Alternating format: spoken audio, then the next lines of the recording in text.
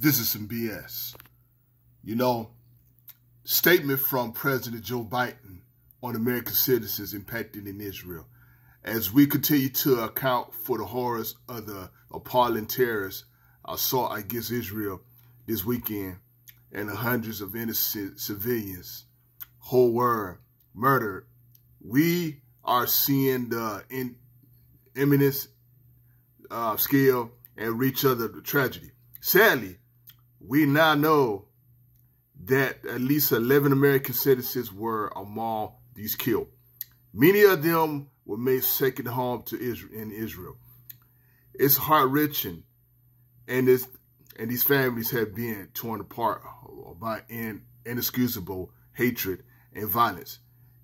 We also know that American citizens shall remain unaccounted for, and we are working with Israel officials to obtain more information.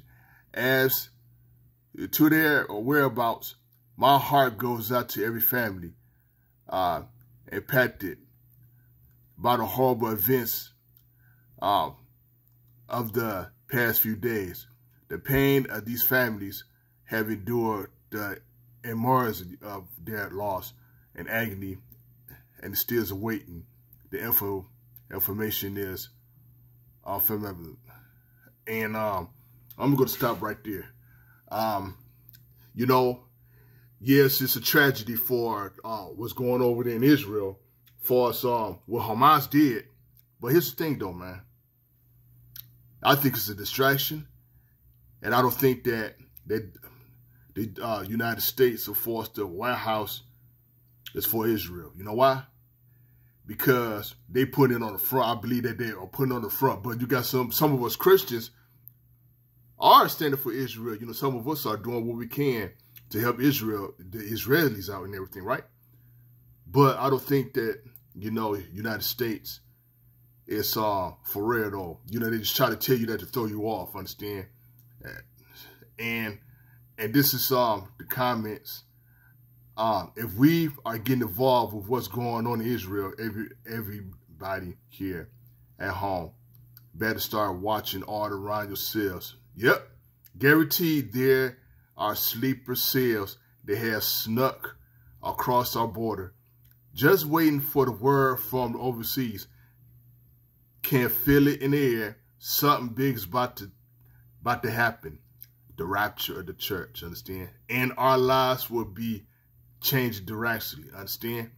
And so, and it says, all I hear is distraction in my spirit. Now, all I'm gonna say is, you know, when Lewis go talking about, you know, this man right here, understand? The Grand Supreme News gonna talk about some, we shouldn't look for the rapture and all that. This goes out to Lewis. I don't care, man. Listen, I'm gonna see my Bible tells me, you know, to continue to look for the blessed hope, understand? Titus 2:13. So I don't know what Lewis talking about, understand?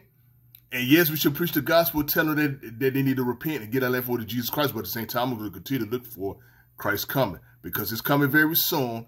And then when, you know, because when the United States is going to, you know, already done talk about some two-state solution by dividing God's land, Israel. It's going to be hell on earth. I mean, it's going to be problems, because God's going to rapture his church, and God's going to deal with their enemies that try to divide God's land.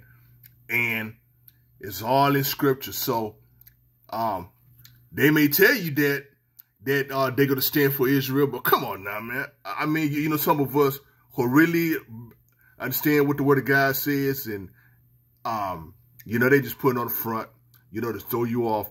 But something is going to happen, and the rapture is going to take place, and we're going to be out of here. So that's all I got to say. So he don't really mean that. Biden don't really mean that, understand? So, and plus, the mass is going to be destroyed, obliterated, understand? By Israel, understand? For us, Isaiah 17:1. So, it's all coming together for us Bible prophecy. So, that's all I got to say.